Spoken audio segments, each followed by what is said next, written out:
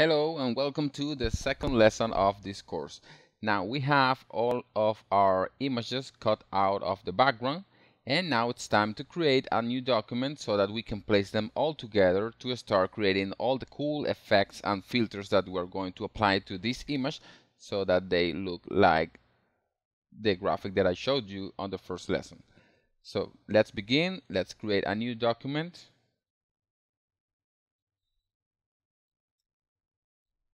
Let's make it tabloid. You can make it any size that you want, of course, but I'm going to work with tabloid because we're going to focus on the characters itself, these guys, the images. So it doesn't matter the size really. Now, this background, let's make it like almost a very dark purple tone, like this one, but try to make it really, really dark. Okay, like this is fine. Now let's create a new layer, and we're going to take our gradient tool, and for the color of this gradient we're going to make it like this magenta color. You can see the composition. Now click OK and make sure that the gradient is on radial, and let's create the gradient 10. Now we will have this. You can make this taller so that it covers more ground on this document.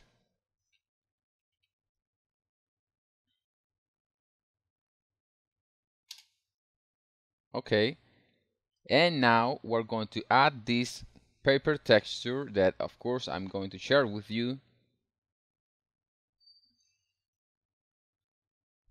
Let's make it vertical.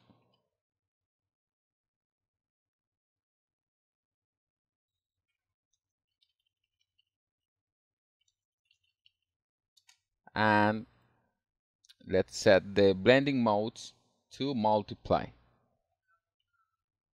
Alright, the idea here is to create a nice background for the images that we're going to be creating the effect on. Okay, I think this is fine. You can group everything, and let's rename this group as background. And now let's begin to add our images. Let's begin with the lady.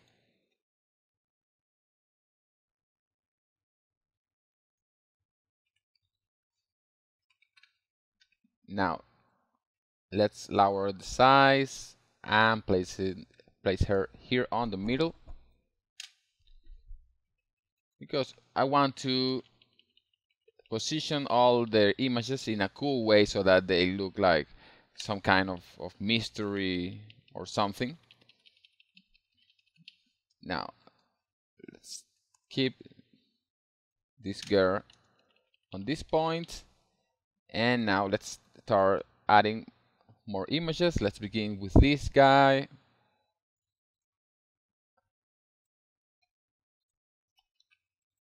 He will be behind the girl. Lower the size.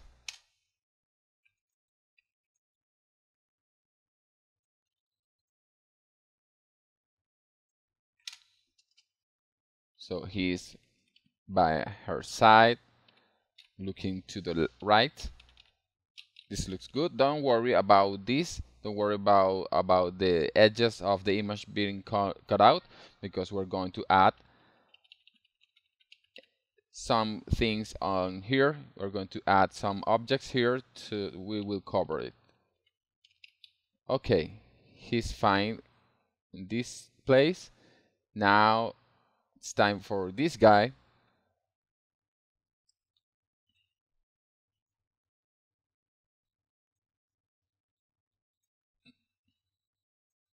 Now let's decrease the size, of course, and I want him First, I want him behind all of them, and I want him to be looking at the left so that the composition looks better. Go to transform, flip horizontal. Okay. And let's change the angle just a little bit so that we can see more of his face. And try to put him on the same place as this guy. If you want, you can bring the ruler if you need to. Alright, this is fine. Let's bring him closer here so that we don't have any space between them. And finally, this guy will be on the back, looking all mysterious.